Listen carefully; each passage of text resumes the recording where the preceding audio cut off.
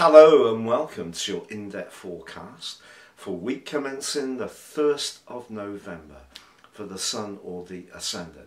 Now, as ever, I'm going to give the major strands of this week before diving deep into each of the Zodiac signs, so please stay with me. Of course, this is a new month and it begins with the Sun in an electric opposition to Uranus. The Sun is in Scorpio, which is a fixed sign, and so is Uranus in Taurus. So there's a polarity there. But Uranus is about change and fixed signs is about continuity. So when it comes to shared resources, Scorpio, everyday money, Taurus, spending decisions, or close devotional relationships, alliances, where we're most invested, there could be the need to make some changes. But also this week we're seeing a new moon in Scorpio, and because of the energy of Uranus, it's a fine time to think outside the box and be more innovative in our approach. But if something is very rigid or we're resisting something in our lives, perhaps because we are a little bit fearful of change, then there could be a tension that builds up over the next 3 or 4 weeks of this new moon. But also at the very start of this week, Mercury and Jupiter continue to forge an awesome alliance. So if there is something you need to talk about around a business situation, that can be very helpful.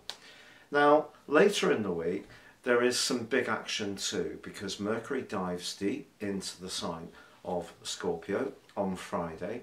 In fact, on Wednesday, it comes out of shadow, really bringing to the end the retrograde period in the sign of Libra. But once it goes into Scorpio, it's not so much what people are saying, it's what they really mean. And Mercury in Scorpio helps us to decipher what's not obvious. But also Venus moves on the same day into a long duration in the sign of Capricorn. Now, ordinarily, Venus takes around 28 days to pass through each zodiac sign. But it's going to be in Capricorn through to the 6th of March. So this is a really extensive transit. Now, Venus in Capricorn can make us think very seriously about our responsibilities in relationships, but it also suggests in a professional context that if we can build up alliances based on goodwill and diplomacy, that can be a very good thing to go for. But almost immediately at the end of this week, Mars and Saturn are in a rather chaffing right angle. So even if we are talking with some urgency about a financial or a relationship matter, Saturn in the sector of the future, in this particular situation, that could see us limited in some way around some of our choices, or that's how it can feel. So please stay with me for your deep dive video. But remember, if you'd like to get your free daily horoscope fired to your device each morning, please see the subscription link beneath this video. Also, if you've yet to subscribe to my channel, I'd be honoured if you did so now. Please click or tap on the bell notification symbol. And if you want to get your year 22 personal forecast, if you order it now, you can get the rest of this year free, plus a character analysis and 30% off. Thank you so much. Hello Capricorn, and welcome to your in-depth forecast for week commencing the 1st of November. The wonderful news is that Venus arrives in your sign on Friday and is going to be with you through to the 6th of March. Now, Venus is the planet of relating, but in the first house, it's your individuality which people are really drawn towards.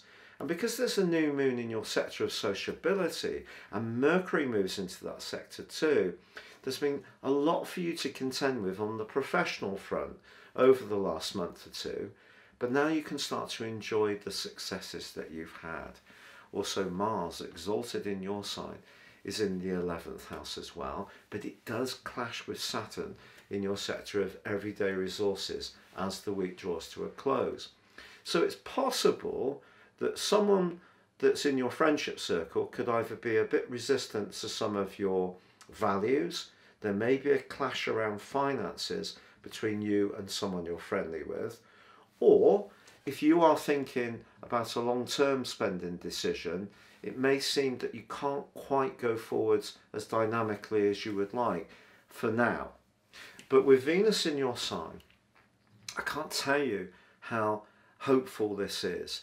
It's going to bring all sorts of opportunities your way, and you are going to, I think, transform your personal appearance, and even some of your values could go through quite a big change between now and the early parts of March, and that can see you forging alliances with new people, but those relationships can be relationships that turn out to be, in some ways, incredibly fated.